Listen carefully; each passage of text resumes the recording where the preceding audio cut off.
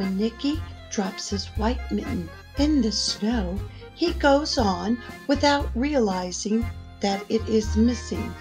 One by one, woodland animals find it and crawl in. As the story of the animals in the mitten unfolds, you, the reader, can see Nicki in the borders of each page, walking through the woods, unaware of what's going on. I hope you enjoy this Ukrainian folk tale from which the story of the Mitten comes, written and illustrated by Jan Brett. Once there was a boy named Nicki who wanted his new mittens made from wool as white as snow. At first, his grandmother, Baba, did not want to knit white mittens. "If you drop one in the snow," she warned, "you'll never find it." But Nicki wanted snow-white mittens, and finally Baba made them.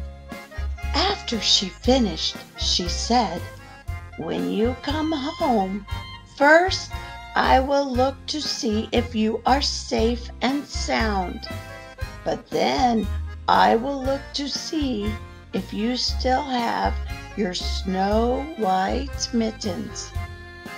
So off Nicki went, and it wasn't long until one of his new mittens dropped in the snow and was left behind. A mole, tired from tunneling along, discovered the mitten and burrowed inside. It was cozy and warm and just the right size, so he decided to stay. A snowshoe rabbit came hopping by. He stopped for a moment to admire his winter coat. It was then that he saw the mitten, and he wiggled in feet first. The mole didn't think there was room for both of them, but when he saw the rabbit's big kickers, he moved over. Next, a hedgehog came snuffling along. Having spent the day looking under wet leaves for things to eat, he decided to move into the mitten and warm himself.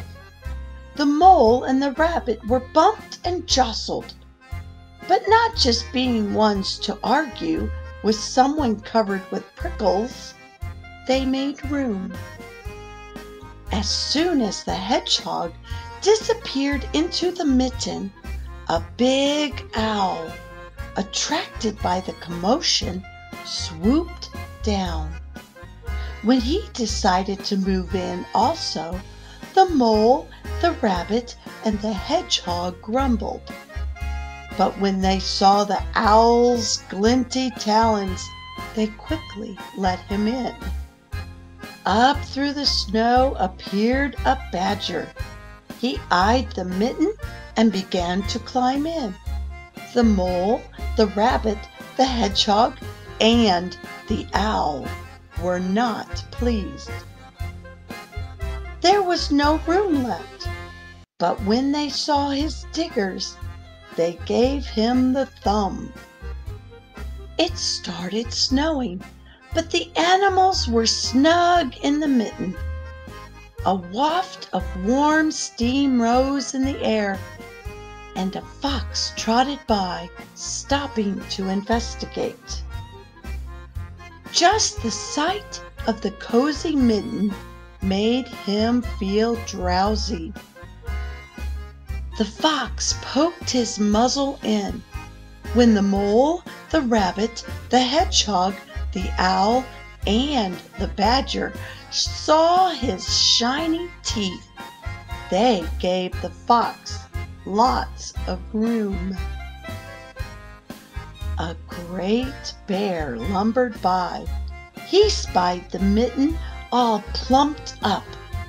Not being one to be left out in the cold, he began to nose his way in.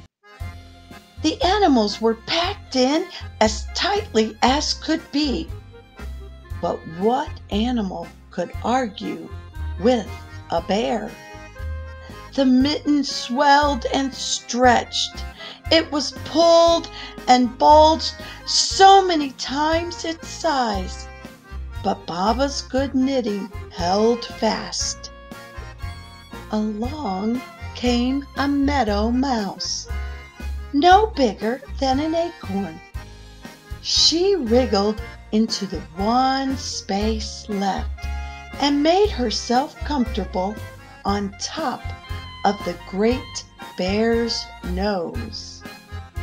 The bear, tickled by the mouse's whiskers, gave an enormous sneeze. Ha, ha, ha, ha, achoo!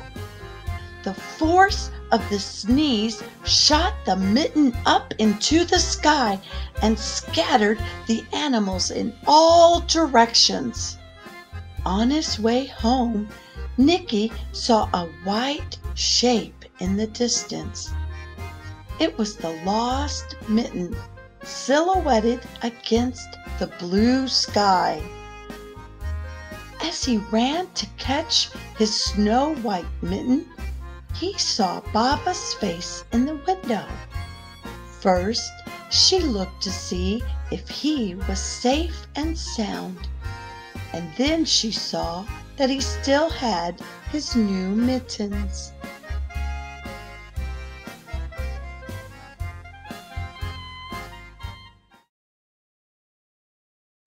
Hello friends, thanks for listening to this classic story.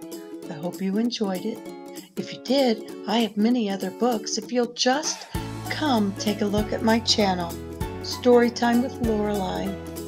And if you subscribe, you will see all of my new books as they come out.